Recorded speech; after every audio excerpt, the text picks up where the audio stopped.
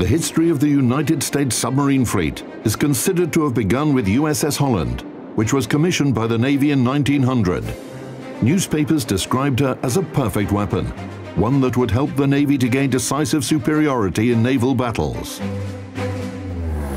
The successful operations of German submarines during World War I demonstrated the high efficiency of submarines and thus drastically changed the nature of naval warfare. After the war, the United States studied and adopted the experience gained from Europe and began designing and building submarines to operate in the Atlantic Ocean. However, in the 1930s, the US became more preoccupied with growing geopolitical tensions in another part of the globe. The fleet submarine was developed through the 1930s basically to combat the Japanese threat in the Pacific. Before nuclear power, submarines are essentially surface ships that can dive underwater for a short time, travel a short distance. We're on the surface more than 95% of the time. Well, the American fleet submarine early in the war is a slow diving boat. Eventually, with a well-trained crew, the fleet submarine can get under completely in about 35 seconds.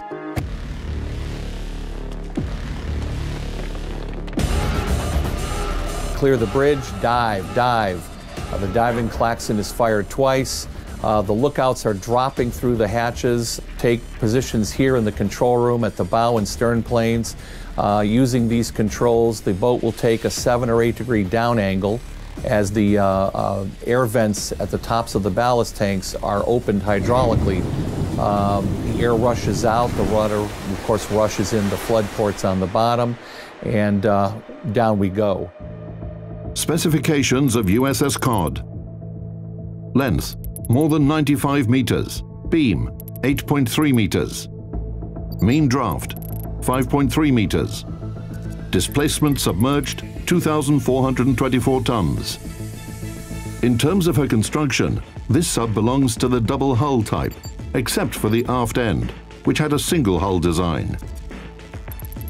Maximum diameter of the pressure hull, almost 5 meters. The submarine is divided into 8 compartments. First, forward torpedo room. Second, forward battery room. Third, control room with conning tower on top of it. Fourth, aft battery room. Fifth and sixth, engine rooms. Seventh, electromechanical room. Eighth, aft torpedo room. The Gatos are the last of what are called the thin-skin fleet boats. Our pressure hull is 9/16 inch thick mild steel. For her primary power plant, COD used 4 General Electric diesel engines with a total power output of 6,400 horsepower. The American fleet submarine during World War II was incredibly loud. The diesels, of course, they're called rock crushers for a reason. So on the surface, they're very loud. But once a fleet submarine dives and switches to its electric motors, it becomes incredibly quiet.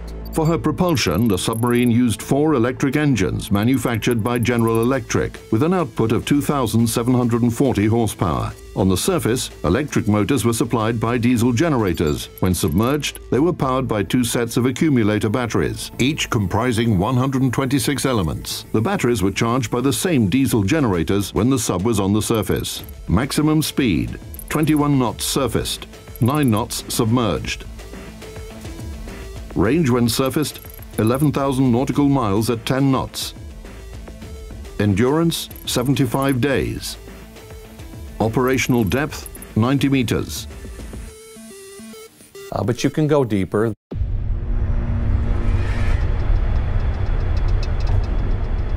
Captain Flucky of the USS Barb said that he had an arrangement with his stewards in the forward compartment. They would let him know when the deck plates were buckling. He calculated that the hydrostatic pressure would compress the hull sufficiently to buckle the deck plates at about 515 feet. Not all captains were as confident as he was in the engineering of the fleet boat.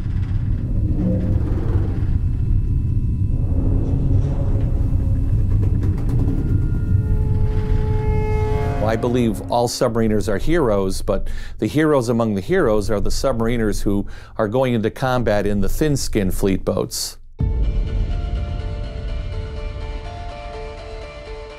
The first American submarine, USS Holland, provided dreadful habitation for its crew of 6 people. On early submarines, the attacks of enemy ships were no less dangerous than the possibility of dying from being poisoned by toxic gases produced by accumulator batteries or ammunition detonation. That's why, as submarine construction developed, special attention was paid to the creation of acceptable living and working conditions for the crew.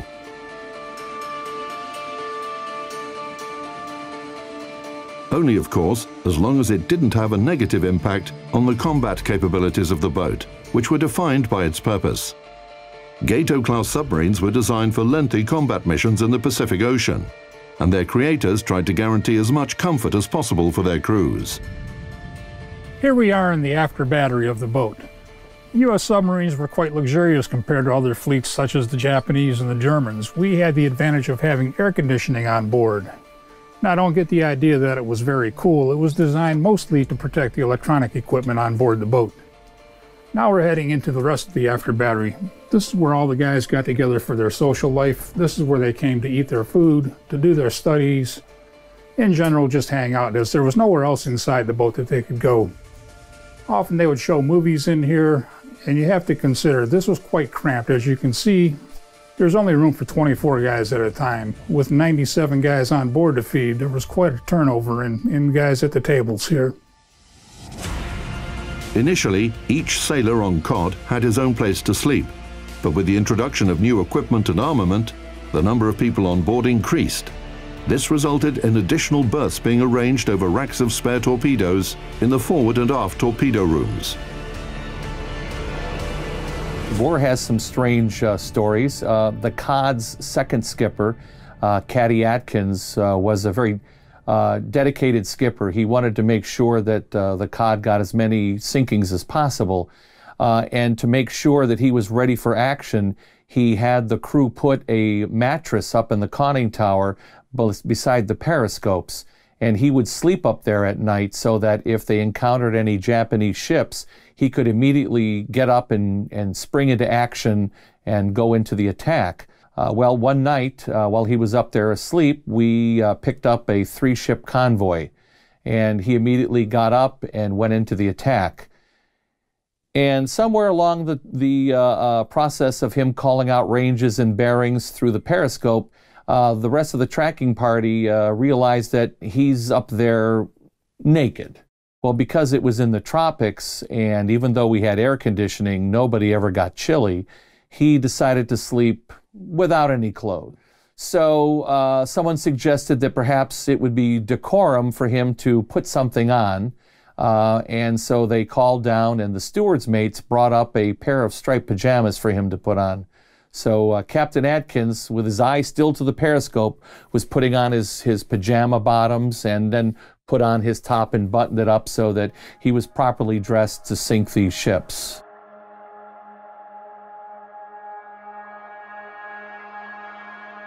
Now, no one thought anything of that until 1998, when the COD crew held their very first reunion here in Cleveland. And at the banquet, Captain Atkins was in attendance, and the crew presented him with a brand new pair of striped pajamas. Now, all the wives were just scratching their heads. They had no idea why the crew would give their captain striped pajamas and why everybody thought that was so funny until it was explained to them, the story. So today on the COD, if you stop by the captain's stateroom and look in, on his bed is a pair of striped pajamas ready for the next attack.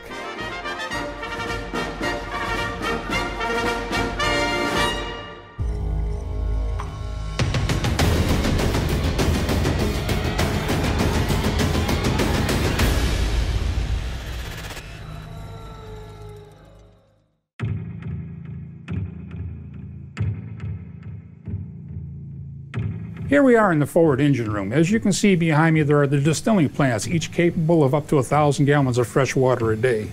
Very hot in this compartment. The guys would dry their clothes. It could get up to 120 degrees.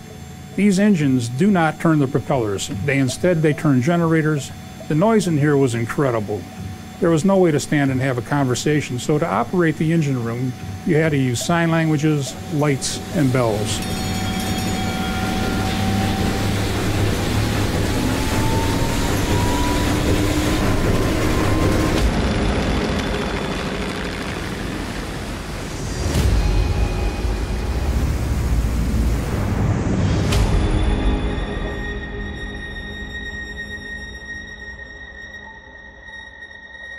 And when the enemy was searching for you with sonar pings, then of course everyone just became very quiet.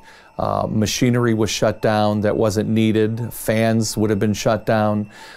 Even the steering motor made noise, so you would switch to manual steering. Now, without power steering, the fleet submarine's helm is going to require 3 men to turn it, one at a time. After 10 or 12 revolutions, you're tired. The second man will take over, and then the third. And hopefully by the time he's tired, the first man has caught his breath and come back and taken over the helm. So it's nice to have power steering unless you have to be absolutely quiet. The main advantage of a submarine over other ship types is her concealment. For this reason, their use in naval warfare was initially met with mixed attitudes. Some people believed that submarines were a cowardly weapon for those who preferred sneaky and foul strikes to a face-to-face battle. However, submarines were too effective and menacing to just give up on the idea. COD's main offensive weaponry consisted of 10 533mm torpedo tubes. 6 of them were installed in the forward room and 4 in the aft room. The sub carried 24 torpedoes as ammunition. Throughout her career, COD was armed with Mark 14 steam-propelled torpedoes with a contact or magnetic detonator, Mark 18 electric torpedoes, Mark 23 steam-propelled torpedoes. What we're looking at now is the Mark 14 torpedo. This has counter-rotating props, 4 separate rudders to control the steering and the upper and lower depth control. All of that is controlled by a gyroscope right here within the tail of the torpedo. Forward of that we have the engine. This is where you mix together alcohol, water, and air to create the steam to drive this thing up to 50 miles an hour under the water. Forward here we also have the air flask. In this flask would be 3,000 psi of air. And forward of that is the business end of this torpedo. This is where you would find 750 pounds of Torpex explosive. Early in the war, when these were equipped with the magnetic exploder, we found that they were very ineffective. The American Mark 14 torpedo has a secret magnetic detonator, which unfortunately we didn't fully test properly. They were prematurely detonating. What was happening is the torpedo would encounter the magnetic field of the enemy ship and detonate too soon. It took about 2 years for the Navy to admit that the problem was the torpedoes, then identify and correct the solution, and then it became a pretty good weapon.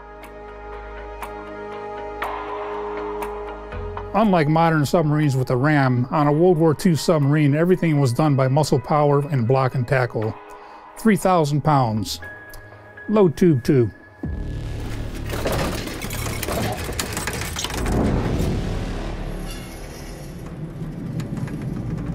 Another downside of Mark 14 torpedoes came as a result of their propulsion method. The steam-gas mixture actuating the turbine was ejected outside, and the torpedoes left a clear bubble trail as they propelled forward. When the bubble trail began to be identified as a tactical disadvantage, I mean, the enemy could locate the position of the submarine by running down its bubble trail from the torpedo wakes, we introduced an electric torpedo, basically a copy of the German electric torpedo. But the Mark 18 electric torpedoes could be dangerous.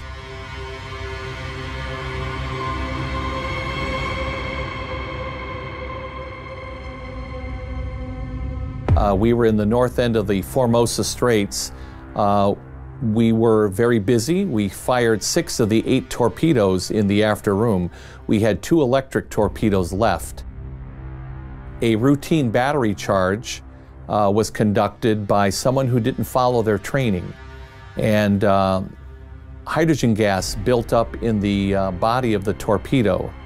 And it exploded at the end of the battery charge, causing the 2 torpedo batteries to burn furiously. In fact, they burned like road flares.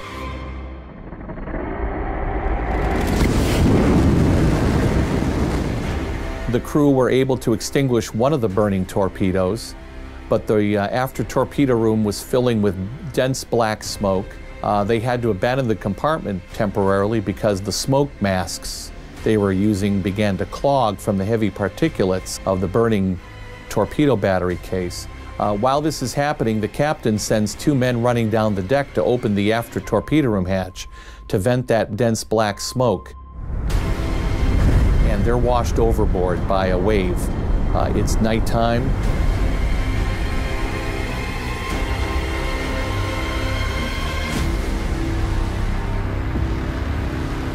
Meanwhile, back down in the room, a separate group of crewmen have re-entered the compartment wearing self-contained breathing packs. Their job is to put the torpedo fully into the tube. While they're working in completely black smoke, they can't see anything, they have to work by sense of touch. They realize that the Torpex explosives in the warhead have already begun to melt.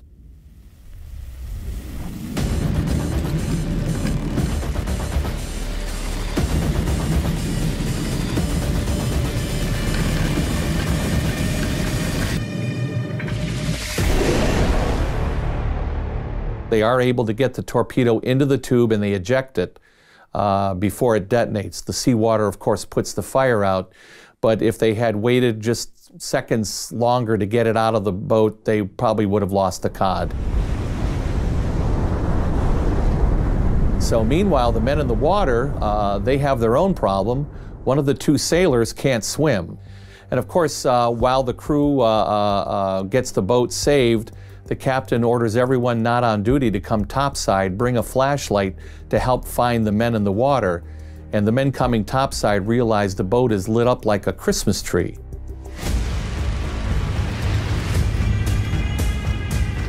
And of course, within a few minutes, a plane is spotted on the radar coming straight for us. Now, luckily, it turns out to be an American plane, but the captain contacts the pilot only seconds before the pilot drops bombs on us. So we almost were destroyed a second time in about 15-20 minutes. So sadly, 7 hours into the ordeal, and we're about to dive, and we see one of the 2 men, and we pull him aboard, and he gives us the bad news that his shipmate couldn't hold on any longer. You know, they were 7 hours in the water, and he drowned. So we lost one of our crewmen.